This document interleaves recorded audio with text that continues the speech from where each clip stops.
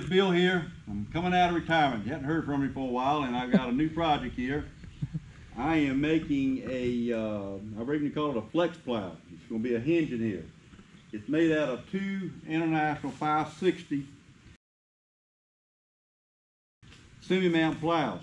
They're 14-inch plows. 14-inch plow. I've got this done up here.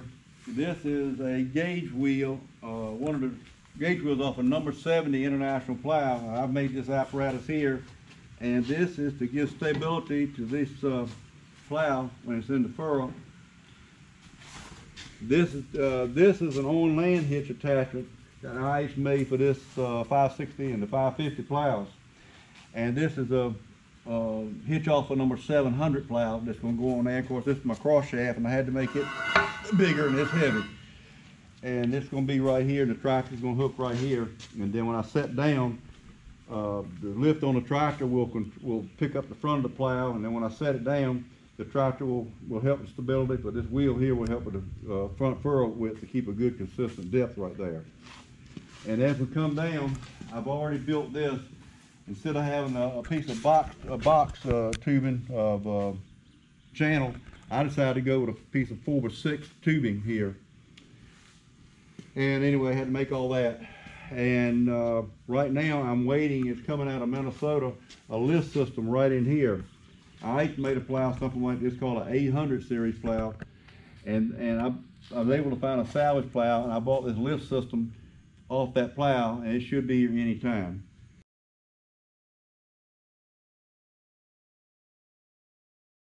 And all this thing here has got to be welded to this beam right here to support the pull plow in the back. And this plow in the back, the way I'm going to do this one, you can unhook it from here, and you can absolutely put it behind another tractor and pull it just like a regular semi-mount plow. And you'll see this beam I've got right here. This is another box beam identical to this one here. What this is for, this is exactly one plow right here. I need it, and this gives me the equal space all the way down. What it does, one day I might decide to move everything forward one, and it'll work right and give me the right 4.5 spacing in between the plows. But this is controlling right now where all this stuff here has to be mounted. And when I'm actually plowing to get going, this will be gone. This is when this plow will steer right here, just like any semi-mount plow. And right now I've got some 2-point to 3-point, whatever adapters right there. I'm gonna probably use those in there to make this plow hook up to here. And like I said, this is another 566 bottom plow, 14-inch plow, and I will put the to begin with, I'm gonna put the regular lift system like on a semi-mount plow back here. And like I said, you can just take this plow right off, put it behind the tractor, and go plow. This plow is going to be called a 600. And where I got 600 from, I call theirs a 800 plow. This plow is 14-inch, theirs is 18-inch. So it's approximately, not quite, but close to 25% smaller. So I said I'll call it a 600.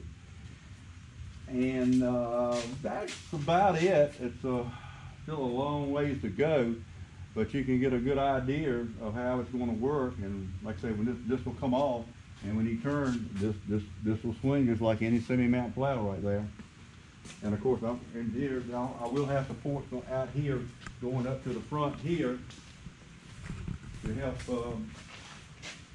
It'll be a rigid type thing. It'll be probably on a turnbuckle, something like a 2x4 piece of tubing front to back, and one left hand, a thread, and one to right, so you can turn it and get a tension in here. And when you turn, it'll push on that, and when you pull, it'll pull on that, and so that gives a lot of stability right there. And plus, there's going to be some other issues I got to work out about stability in here and strengthening. But it's just coming along. But this week, I think by Tuesday, that my lift system is going to be here. And if anybody's ever seen an International 800 plow, that's what it come off of. They just took and whacked it right off there for me, and sending the whole thing here. And I got to go there. Be a dual wheel here, and you'll have the linkage here and all that stuff. A lot to work out, but it's going to happen. A little slower than I want, but it'll happen. That's about all I know to tell you about this plow. And so I'm looking forward to getting it in the field. Can you explain to them about how that Flex Plow floats, like through the... Yeah. This plow, what it is, you can't have a plow that's so long, especially if you got fairly uneven ground. I've seen plows real long, because y'all may know I built an 8-bottom plow. I've seen some land. It's got to be pretty out of shape. I mean, really sharp curves and dips and dives.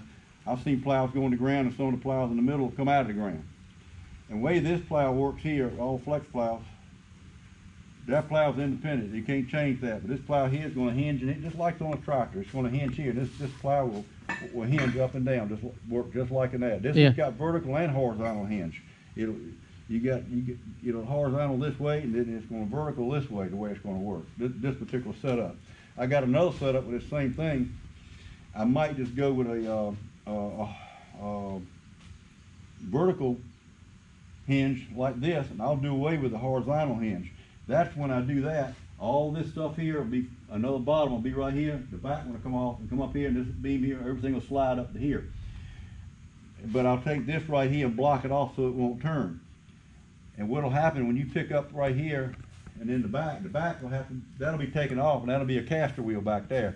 And when you turn, if you'll visualize your lawnmower, a little push mower, with the bolt right in the middle, and when you turn the blades like a helicopter, that's the way this plow turns, and it'll pivot right here on these two wheels right here. The tractor will come right on around, everything will come around just like this and turn. And that's really about all I need to tell you about this plow right now. The main thing is I got to get this lift system right in here. I've got to get it going, and there is some engineering I got to work out there. The plow that I'm getting this lift system off, these plows, these 500 plows, they were 27 inches from the bottom of the beam to the floor. Yeah. The 800 plow was 33 inches. So I got some compensation to work out right in here. Anyway, I'm just an old backyard engineer, and it'll get worked out. I'll figure a way to do it.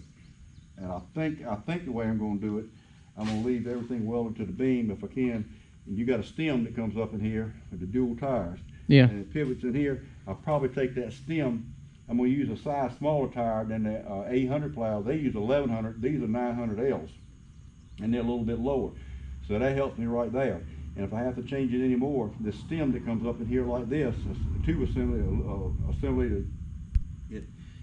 that works these tires that it pivots on in here. And the reason they got the pivot, International had a tube come up here, and it had a place, a pin you pull out, and you turn these things. And what it did, when you're going down the road, the thing is too wide. It's just real wide going down the road. When you take and turn that thing, what it does, it brings it over to the back of the tractor. And that way you can get this thing down within, the International within 14 feet. I'll be able to get this down probably within 12 doing the same thing. But that stem right there, that's something I can cut off real easy, and then I can put it right back in there. That'll be an easy fix right there. Oh, yeah. The main thing is figuring out exactly where to cut it at.